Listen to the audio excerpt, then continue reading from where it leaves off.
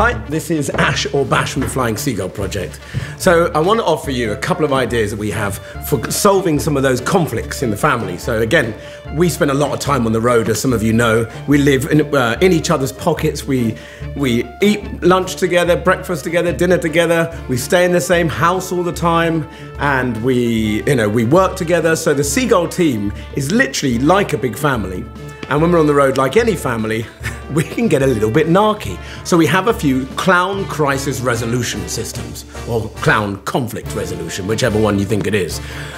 Number one, and this is a good one, this is probably my favorite one, is called the Red Nose Argue Challenge. So, you know there's that moment, and it's a moment where you all know you're spoiling for an argument. You've come in or you've woken up and you're just in a bad mood. You know what, you're homeschooling and the kids were just on at you all day. And everything that you asked them to do, they just said, why? And I've already done it. And actually, I don't have to do that because my teacher this. And kids, you know, your dad or your mum or whoever's looking after you is trying to do the homeschooling keeps going, well, I don't care what your teacher does. We're doing it like this now because you're at home. And you're going, yeah, but I'm trying to tell you, Dad, that I don't normally have to do it that way, and they just think they know better anyway.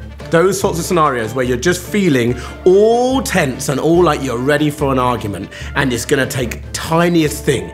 The last cookie gets eaten. It wasn't the dinner that you were hoping for. The pizza you had just didn't have enough cheese, and even though it's called triple cheese, and it goes, and you all of a sudden, poof, it comes out. The row, the argument, everybody's tension, everybody's foul mood. Well, there's a way around it. You have to get a pot of red face paint. Now, if you don't have that in the house already, you can use lipstick. The redder, the better. And the second you start the argument, anyone in the family, be it one of the little ones or one of the big ones, gets to shout, pause, red nose, and that's it.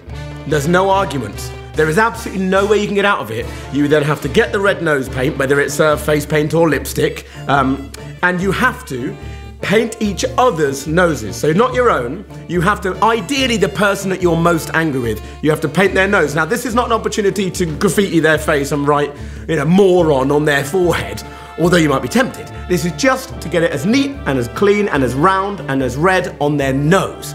Everybody paints everybody else on the nose, put the lipstick away, and then try to keep arguing. It's very difficult to take anybody seriously when you're yelling at each other, but you've got a bright red lipstick nose. And the fact that you've done it to each other, you've already kind of broken the whole rise and the whole thing. But it only works if everybody agrees, which means mum, dad, grandma, auntie, whoever it is that's taking care of you, they have to do it too. But it also means that when you're having a temper tantrum, that they can call it and you have to let them. You can't say, no, I'm not, I don't care what I said.